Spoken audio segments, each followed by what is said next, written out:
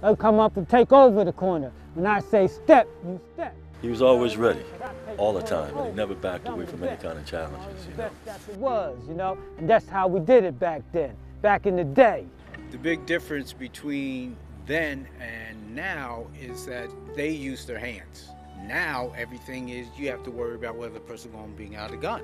There's nothing up front and personal about that, you know. Yeah, this is White City this way. This is where we hung out at. 1939, when things were hard, I had a sawed-off shotgun and a Mark Decker card. I swam through Bergen and I swam through mud until I came to a place called the Bucket. Would not even drive through White City. Other times we almost had black-white gang wars, but both times I squashed it.